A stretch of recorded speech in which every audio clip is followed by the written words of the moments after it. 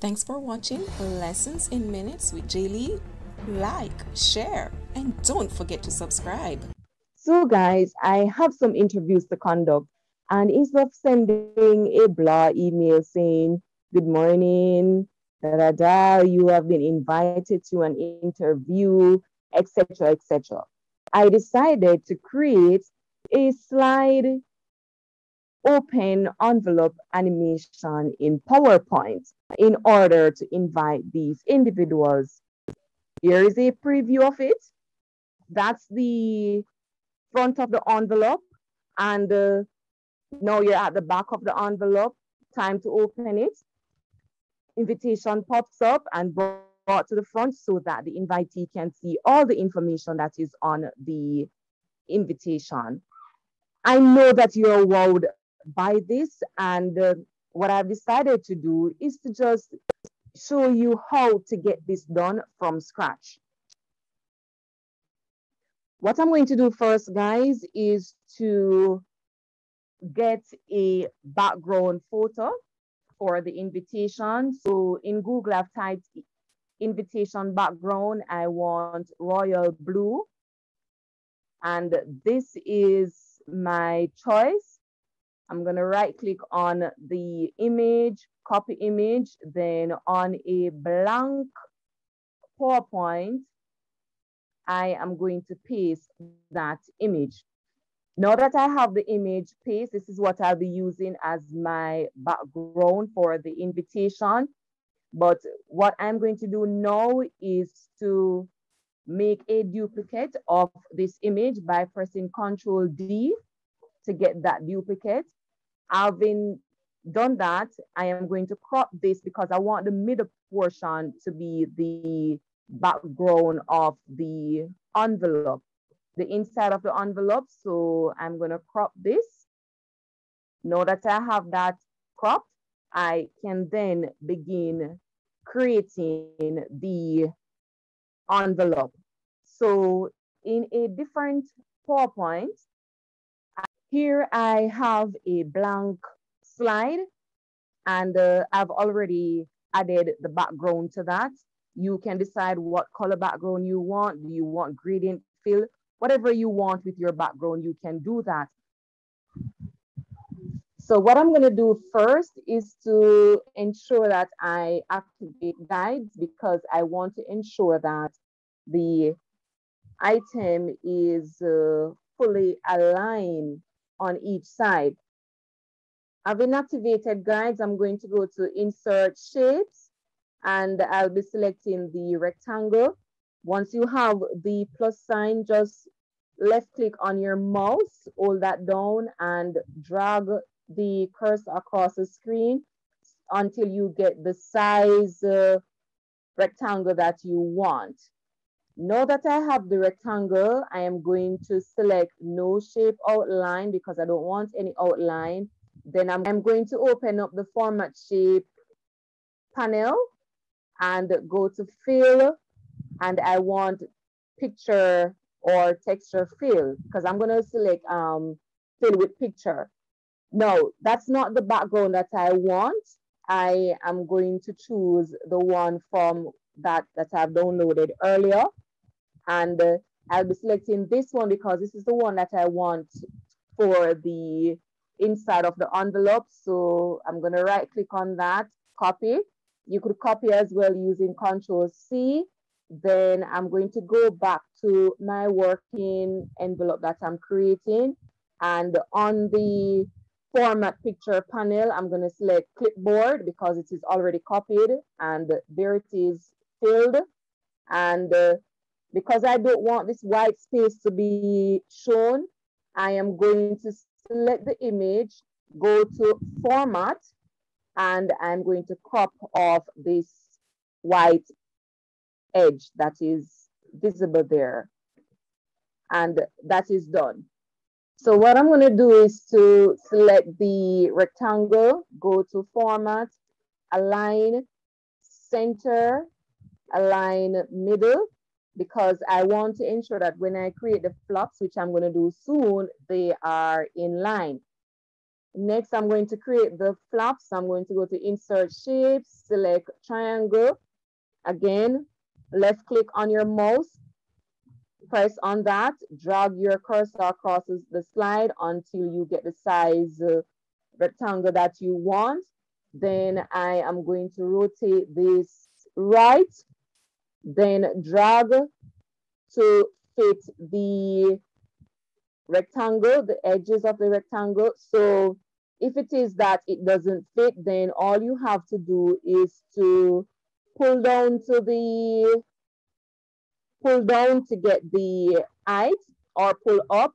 And for the width, I'm going to pull across to get the width. Now that I have that side created, I'm going to duplicate, Control D to get the other side. And then I am going to flip horizontal, pull across. That is okay right there. Then I need to create 3 other flaps. So I'm going to Control D to duplicate, rotate 90 degrees right there, pull across, center that. So now I'm going to drag across to create the width. Ensure it is in line with the edge of the rectangle. This is too high, so I'm going to pull it down until I get it in line with the, right there is good. Just a little bit above the left and the right flaps that were created. Now I need to get another copy of this to the top, so I'm going to Control D to duplicate and pull it up. Then I'm going to rotate to get the size that I want. So flip horizontal, and then I'm going to put that in line. And now we have the closed envelope created right there. Now you can change the colors if you want. Now I'm going to change the colors for the left side right there. So I want that color is good. I'm going to give it a little outline right there. And that's the very same thing I'm going to do for the left as well. Fill, outline, then that side can be that color for the outline, and want to give it a different color right there. Yes, that color is good. Fill with that color down the bottom as well, and the shape outline, give it that color. Now that I have the closed envelope created, I need to create a flap up the top to indicate when it is open, so you'll see that effect. So I need to move this down to the bottom. I'm going to Control A to select everything. Then I'm going to Control G to group that. Now that it is grouped, I can pull everything down to the bottom. Or what I could have done is to select the image, go to Format, Align, and select Align Bottom, and it will take it down to the bottom of the slide. Now I'm going to ungroup by selecting the image, go to Group, Ungroup, and then I want to copy this. I'm going to copy that one for the top. In fact, I'm going to use the bottom one because it will just give me that effect that I want. So Control D, and then I'm going to drag it up to the top and ensure that it is in line with the closed envelope that was created. Now that is done, what I'll be doing is to fill with a different color so that you can see the effect of the envelope. So I'm going to try to select a lighter color. I think that one will work to give the variation. Yes, it does. And just to give you a peek of what the envelope looks like, there you go, right? So I'm going to add some animation to that. So what I'll be doing is to select that flap, and go to animation, open animation pane. And the animation that I want to use, I am going to go to more exit effects and select collapse. Okay.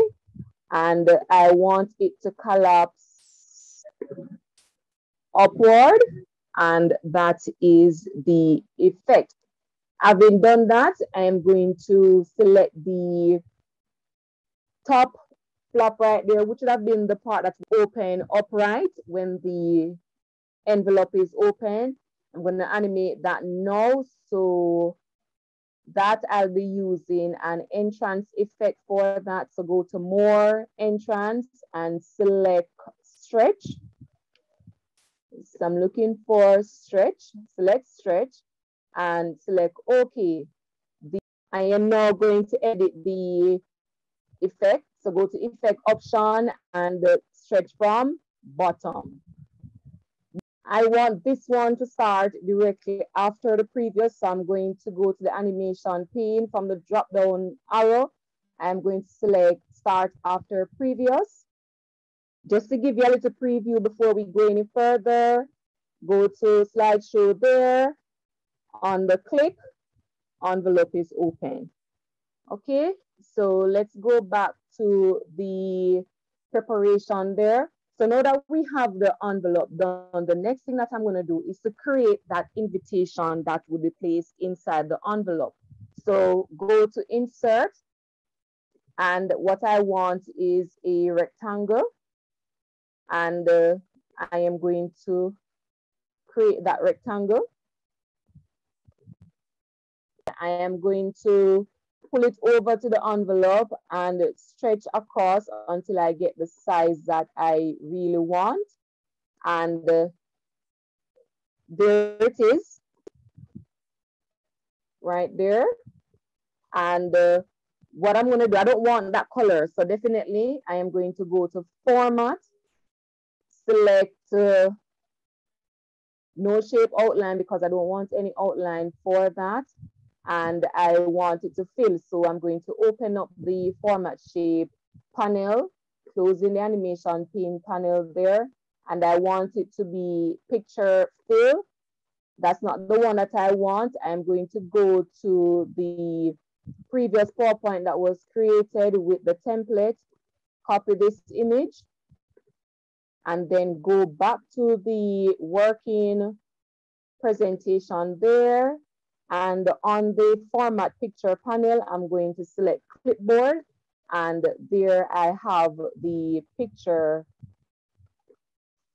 filled in the rectangle that I have created. So I'm seeing a white spot right there. I don't want that white spot, so I'm going to select this image, go to format, go to crop, and I'm going to try to get rid of that white spot. Yes, that is gone. Now that I have that, I'm going to insert text box because I want to get the information on the invitation. And I'm going to change the color of the text to yellow. That's the color that I'm going to use. Change the font to Arial rounded. And I'm going to type "you're invited."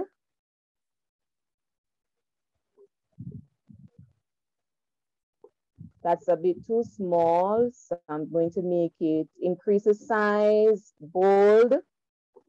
Then now that I have all the information on the invitation, I need everything to be grouped on that one invitation. So what I'll be doing, I want it to be grouped in one. So I will be selecting each item. So select that text box there. And by doing that, I'm holding down on the control key to ensure that I select every item that I want. I'm going to click on the image, click that image, click that text box, and I'm going to click that image that is added there. and I'm going to Control G to group. Everything is now one. See, I can move it anywhere and everything goes together.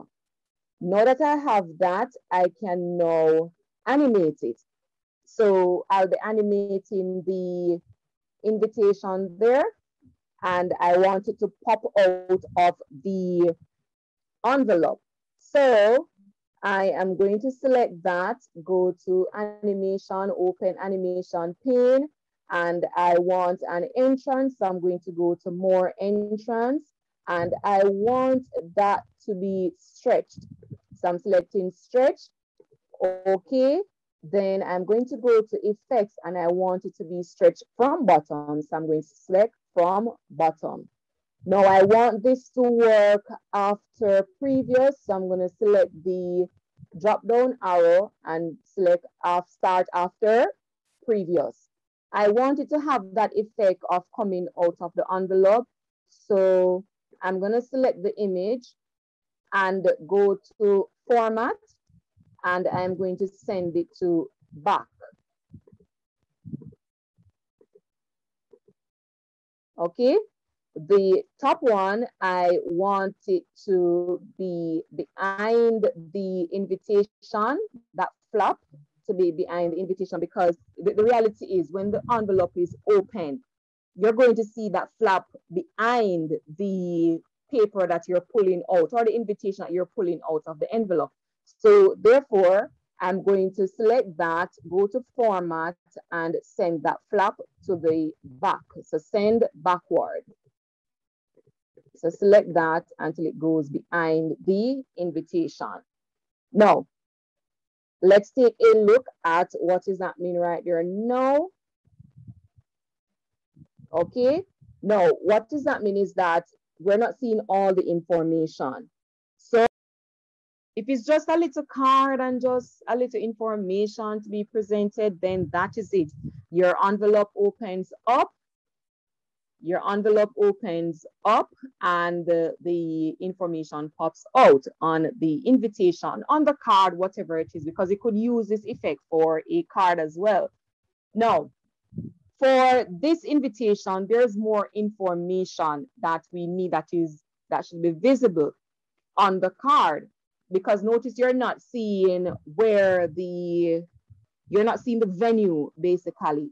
So therefore, I'm going to exit this, and I'm going to do something else. I am going to bring this up a bit, select the image, and pull it up a bit right there, right? And what I am going to do next is to ensure that this image is in front of everything. So I'm going to go to format, because the effect that I'll be giving it is that upon opening the envelope, the invitation pops out.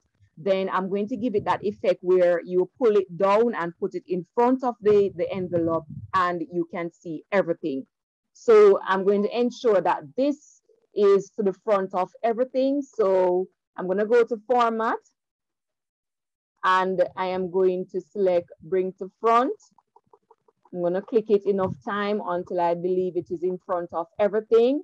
That's the effect of what we have so far. Open up, it pops up, but you're still not seeing everything. So the other thing that I'm going to do now is to add that motion path animation that will pull it down so you can see everything on the screen, everything on the invitation there. So I'm going to exit the slideshow, and then I'll be adding the animation to that one. So select the animation, go to add animation, and I'm going to search for motion path. I'm using the lines, and I want the motion path to be down. So let's double check on the effect there. You can change your motion path to where you want it to be. You can go left if you want. You can go right with your motion path. You can go up, but what I want is for it to go down. So I'm selecting that. Now, having done that, I want to ensure that it comes directly in front of the bottom of the envelope until we can see everything. So I'm going to select the animation. Having selected that, there is this red dot that you will see. There's a green one and the red one. I'm selecting the red one. And now that I have that two-way arrow, I'm going to select on that, left click on it, hold it down, and I'm going to pull until I see the reflection on the image to where I want it to be. Yes, it sits at the bottom now, and I'm going to release that. I want it to happen after previous, start after previous. So I select that, and here we go with our preview. Opens up, it pops up, and it is pulled down in front of the envelope. Isn't that wonderful? Like, share, and don't forget to subscribe.